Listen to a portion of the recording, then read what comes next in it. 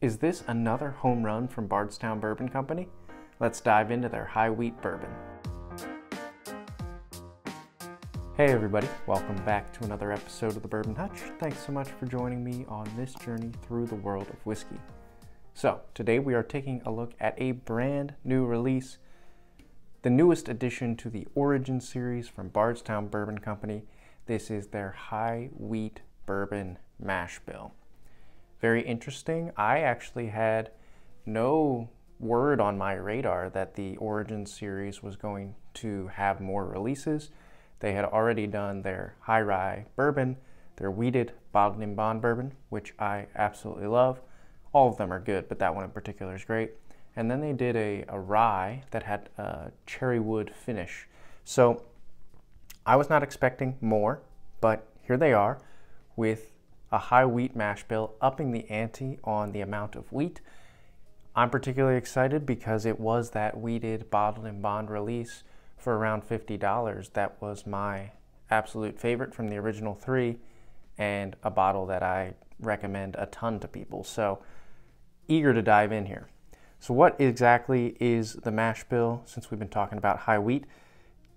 Another great thing about Bardstown, transparency, it's right here on the bottle. It says 53% corn, 39% wheat, and 8% malted barley.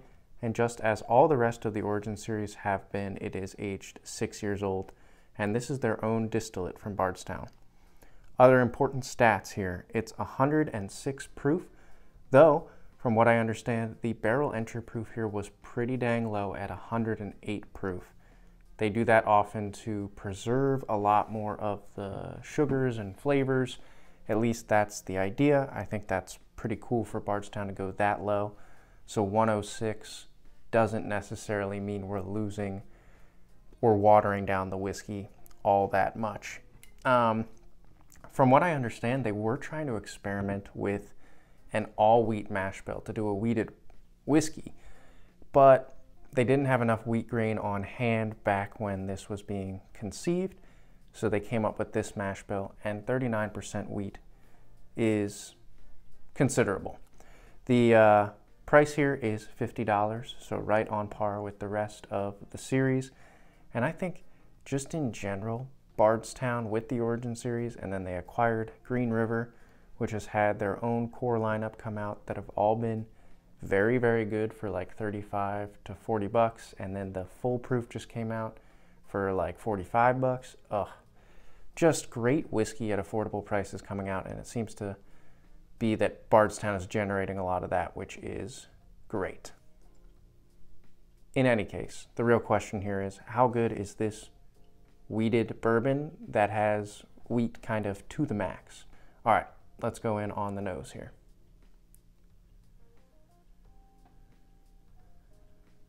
Okay, very fresh,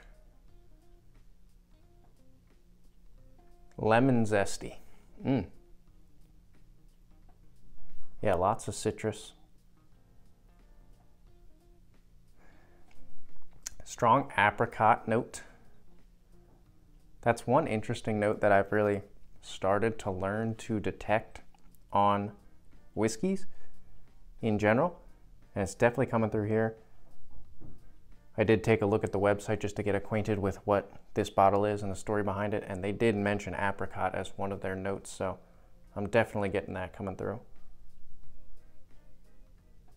Kind of a vanilla caramel undertone. Maybe the slightest touch of a milk chocolate. More of a light milk chocolate, not a dark bitter chocolate, like that light creamy candy bar milk chocolate with all that citrus. A little bit of a spice to it. Even though it's wheat and you would expect that to give it a softer profile, it's got some punch. And then overall, it does also just have, kind of wrapping around it is just pure wheat sweetness on the nose. It's very nice. It's a very nice nose, and it is pungent. It's coming out of the glass without me having to do much work, which is great. That's what you want to see in a $50 bottle is that it still has lots of presence. All right, let's go in on the palate. Cheers.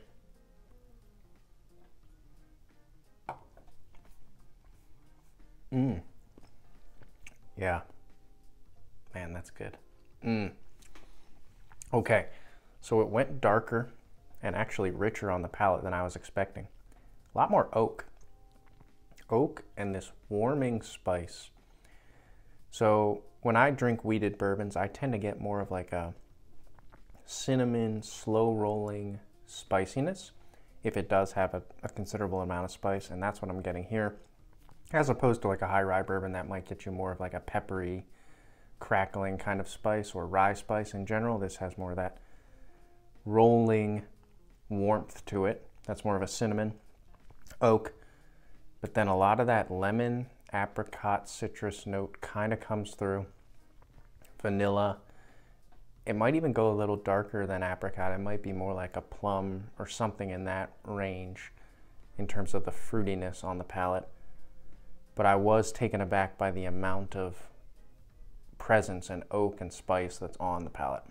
The 106 proof, I think it honestly first sip might drink a little bit hotter than that, more like 110. All right, let's go in on the palate for the second sip. Now that we've got it on the palate, see if we can pick out some more flavors. Cheers.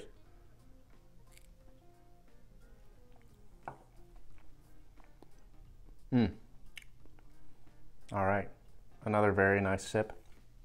More of the citrus came through. I think some of those darker tones folded down a little bit, and this sip, it came through more with the punchy lemon, vanilla, almost kind of like a lemon pound cake and vanilla experience. Some of that apricot. Still some of that spice and the oak is there, but that sip seemed to live a little bit more on the higher register of palate notes, where it's punchy, citrusy. And the first sip was more on the base tones of the dark, rich oak and spice. Kind of interesting that it's living on two different planes and giving me a different experience. Let's dive in for the third sip. This will be really where we evaluate the whiskey overall, and we'll think about the finish in particular, how long it lasts, and what flavors it gives us. All right, cheers. Just wanted to quickly revisit the nose, and it does have more toasty, dry oak, and some of that chocolate is starting to become more prominent too. So the oak is more on the nose now that it's had a little bit of time to open up. All right, cheers.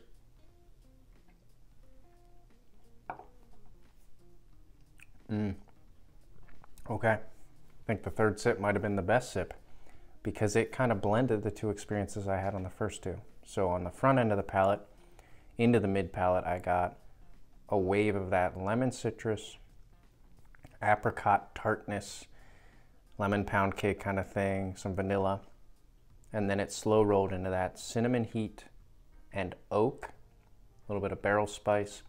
That apricot sticks around, and the finish, I would say, is pretty long, especially for a $50 bottle. It is sticking around with the spice, with the oak. The oak lingers for a while, and then that apricot note sticks with me. So a little bit of a tart fruitiness that goes along with the oak. Touch drying on the end because of the oak and leather. For only 6 years old, it really presents a lot of that. And then that milk chocolate was in there too on that sip. So it kind of gave me the best of both worlds and a really, really good experience. Okay.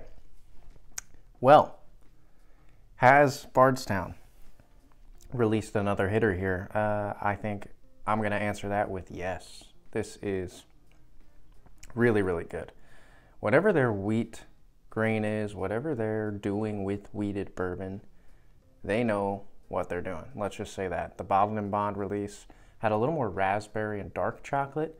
This one goes a lot more spice, oak, and kind of apricot, lemon, citrus. Definitely jumps out of the glass. The 106 proof is really nice. I think that gives it the right amount of spice. Like, I can bet they were playing with the spice level here a bit, and they found the sweet spot. Also helps the finish last quite a long time to have it be that higher proof. It is really good for 50 bucks. Another great addition to the Origin series. I'm gonna have to definitely do this as kind of a head-to-head matchup with the bottled and bond wheated because I need to know which one I like better. So maybe keep an eye out for that video soon, but this is right up there in my mind with how good that one is. The other two of the Origin series, the standard High Rye Bourbon and the Rye, are good, but this one and the bottled and bond wheat I think are on a different level. So if you see this one, it should be hitting stores relatively soon, and I know Bardstown's distribution is getting wider and wider by the day. I would highly recommend. It's an instant buy for me at $50. Bardstown has wowed me again. Really, really good stuff for the price, and again, it's just so good that somebody's holding down the market of staying steady at that $35 to $50 mark, and you can still get great whiskey. All right, have you tried this one yet? Let me know in the comments below. Would love to know your thoughts on it. What are your thoughts on Bardstown and the Origin series as a whole? While you're at it, consider hitting the like button on this video. That's what gets it out to the most people. And then also consider subscribing to the channel if you haven't already. Hope to create a lot more great content as we ramp up to the end of the year and beyond. Till I see you guys again for another video, all I can say is keep drinking good whiskey and cheers.